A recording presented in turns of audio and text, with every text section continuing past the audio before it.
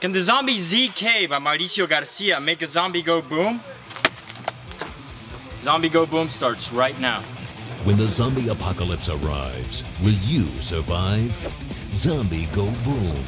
Kick undead ass.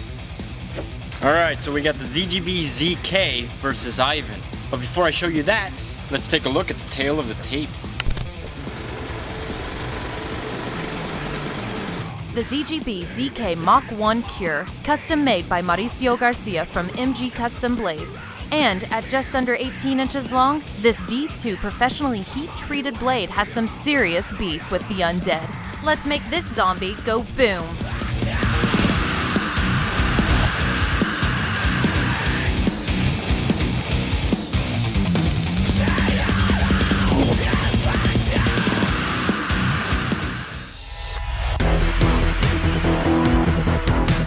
Okay, this weapon is extremely light, so it might take me more than one hit to make the zombie go boom. So my plan of attack is I'm going to strike 45 on the top of the head, another one, a third if I need it, and then I'm going to come back for the decapitation. So let's make the zombie go boom.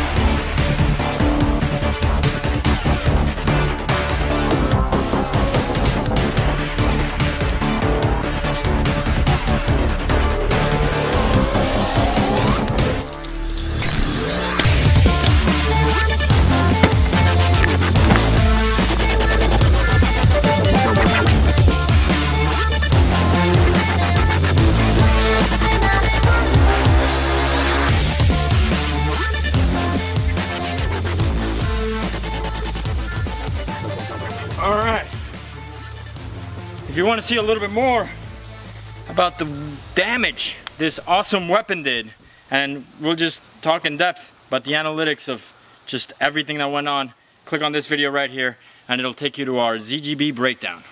With another mind-blowing episode of Zombie Go Boom, I'm Chuck Murray, and we will see you next week.